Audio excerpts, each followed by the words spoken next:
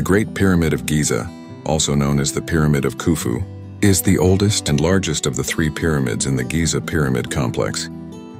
It was built as a tomb for the 4th dynasty Egyptian pharaoh Khufu and is believed to have been constructed over a 20-year period, around 2560 BC. The pyramid stands at 455 feet tall and was the tallest man-made structure in the world for over 3,800 years.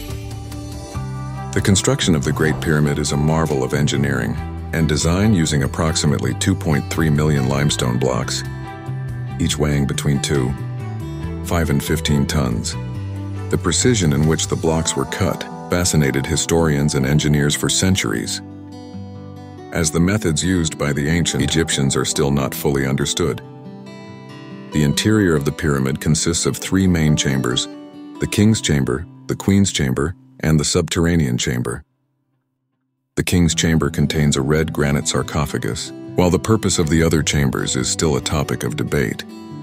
Among archaeologists and Egyptologists, the Great Pyramid continues to be a source of intrigue and wonder, drawing millions of visitors from around the world each year. Its construction and purpose remain a testament to the ingenuity and skill of the ancient Egyptians.